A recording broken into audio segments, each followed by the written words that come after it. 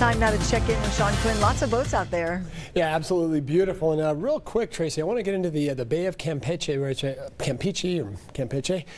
down there in the bottom of the Gulf of Mexico.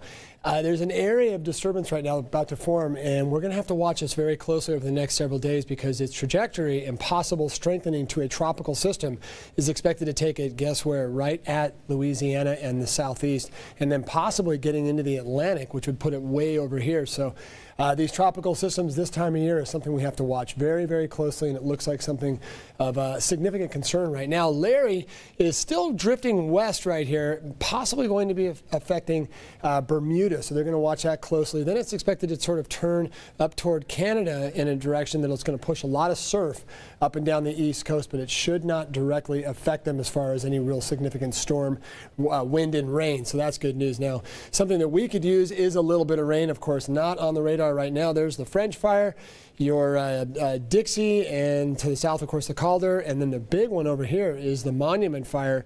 Wow, just still really busy. Also busy is our heat advisory map.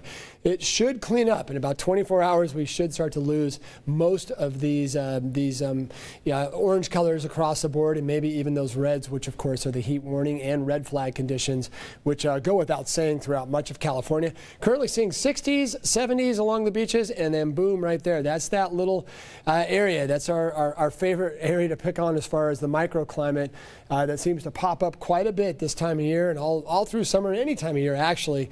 Anytime you have a little bit of a north wind or that direction of northwest then turning north, that's where we get that microclimate and that warmth right there along the Gaviota coast. And look how dry it is compared to your neighbors, even almost competing with some of our well inland areas.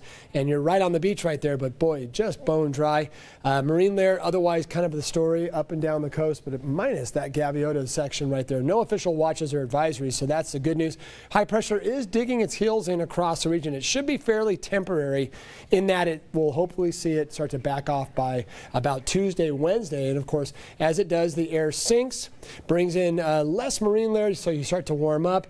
But then hopefully by midweek toward next weekend, we start to go back the other way. And that means we start to see a cooling condition as the onshore flow strengthens and helps to open up the door to get more of the onshore flow. A little wild card, though, is the monsoon. We may have to watch that as we go to about Wednesday, Thursday, possibly into Friday, Saturday. Those clouds that typically stay to the desert southeast may get strong enough and start to drift over Southern California and even some of the back sides of some of our mountain ranges. You can see right there little shots of energy rushing up toward our coastal ranges on the opposite side, not the beach side, the inland side, and then maybe drifting over to the beach side as we head toward the middle and second half of the work week. Otherwise, marine layer, just another quiet day expected, kind of absent in the channel, but anyone knows if you were in any parts of this channel this morning, we did see some marine there, not likely around Gaviota, but portions of southern Santa Barbara County and then down into Ventura County. Could still see just enough marine there tomorrow morning, and then watch what happens as we head toward Tuesday. It really fills in, so we see that switch going back to more stronger onshore flow. Wind should not be a problem other than right about now toward the evening. It picks up a little bit, kind of lingers, and then drops off fast, so that's the good news. We expect to see that going away over the next day or so and not having those little bursts of northerly flow. And there's your high temperatures tomorrow, boy, and how.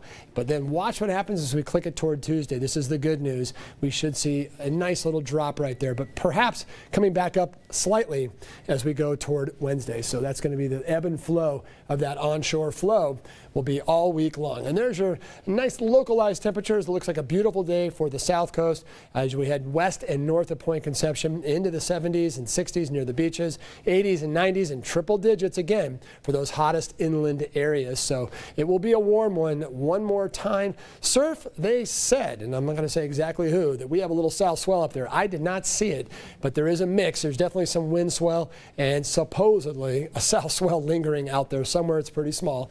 And there's your temperatures all week long. It looks like a nice week ahead. The only variable that might play with our marine layer and warmth inland will be, Tracy, that chance of seeing some monsoons flow kind of lingering in and around our eastern mountains, possibly out to the beaches. We've been warned. Thank you. Coming up, the Foresters have reason to celebrate, and this year they could do it with fans. That's still ahead on your local news channel live at 6.